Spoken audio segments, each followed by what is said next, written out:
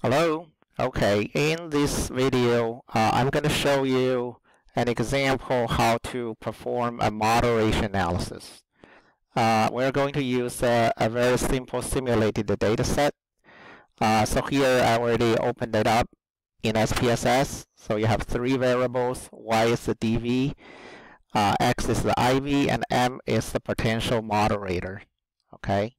And remember, we defined a moderation as equivalent to statistical interaction. Okay, so basically we need to fit a linear regression model, y regressed on x and m and their interaction. Okay, however, in this data set, we only have variable x and m. We don't have the interaction yet, but we can create that by using the transform option here.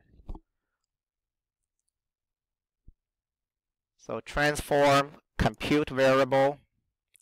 I'm going to name the target variable as, say, m by x.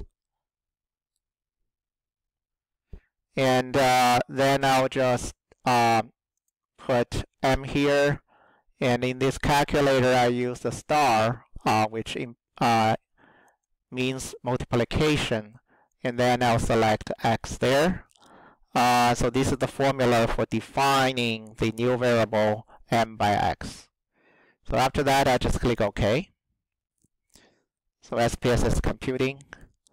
And if you go back to the data view, you can see a new variable m by x is created here.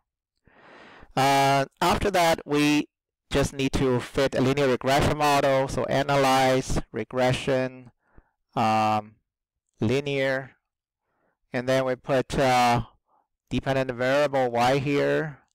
We put x in the independent, m in independent, and the interaction term m by x also in the independent box. Click OK. Then we'll see the regression analysis output.